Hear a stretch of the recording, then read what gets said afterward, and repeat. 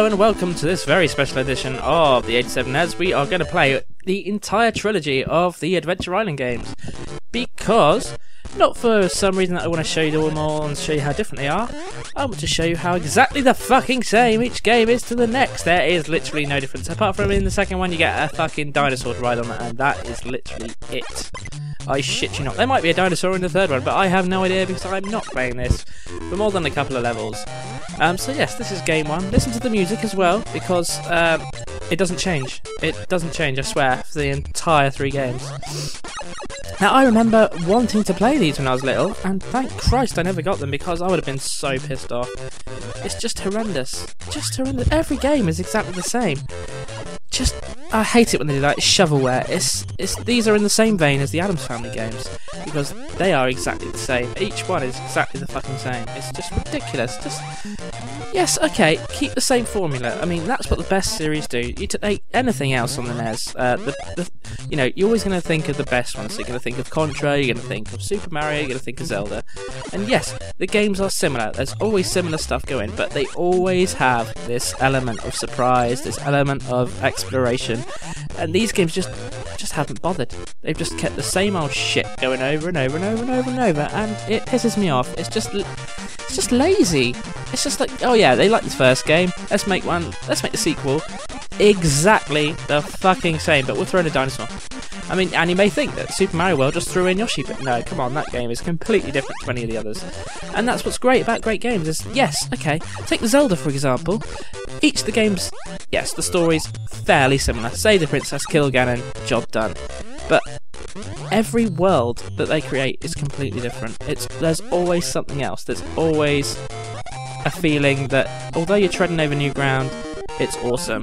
So anyway, I don't want to play any more of this first game because it is shit. So, gonna go to the next one. So this is Adventure Island 2, and you can probably tell. Listen to the music. It's exactly the fucking same. It's a joke. So the only difference in this game is that you can choose like an egg of stuff at the start. If you get further into the game, you can like choose like a power up to begin the level with. But I've never got that far, or given a shit to get that far. So that's not going to happen in this video because fuck that. I'm not playing this for more than I have to. I've already played the Game Boy game, and that was bad enough. I hate to say it, but I think these are worse. I can't believe it, but I think the NES games are worse than the Game Boy games. But you know, there we go.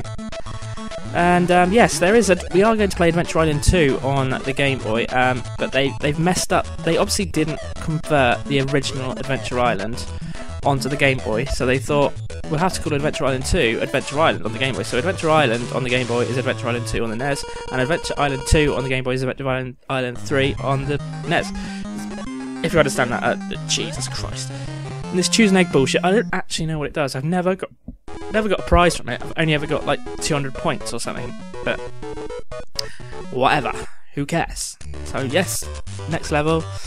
The music's a little bit different, I'll give them credit, but the gameplay is exactly the same. I mean, who on earth, why would a skateboard get destroyed by a rock? I don't understand it. I look at all these things, they're just ruining a nice walk in the park. They could take all the enemies out of this game, just have obstacles or something, and have I don't know, you can't move. Like they have on, I think this game is available on mobile phones, and that's what happens. You just keep moving, and then you jump and stuff, and you have to avoid obstacles, but you don't actually have to press forward, if you know what I mean. I don't know, I can't remember, I might be dreaming it. I've probably thought about it, it's probably a nightmare. God, this game sucks. Anyway, on to the final one.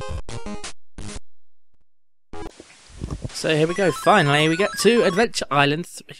Who really cares? An alien, there's some bullshit. They've tried to make the games different by including different characters and having a different title screen, but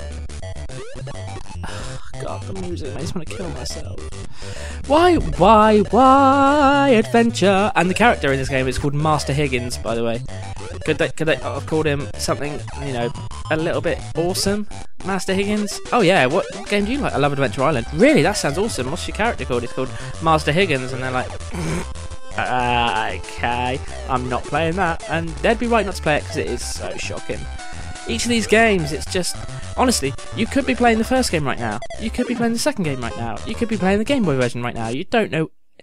If you didn't have this title screen thingy, or this map screen, you wouldn't know which one you're playing. I'm going to make a competition. What Adventure Island game am I playing? Maybe I'll do that. Maybe I'll do a special video of what the hell am I playing, and you have to guess whether it's Adventure Island 1 or 2 or 3. And actually, I'll include an Addams Family game and say, what Addams Family game am I playing? Is it 1, 2 or 3, or Addams Family Values, or some other bullshit, or Pugsley's bullshit? I might do that. That's a good plan. What game is this? And if you get it right, you get, I don't know, smack in their face. Anyway, thanks for watching this video.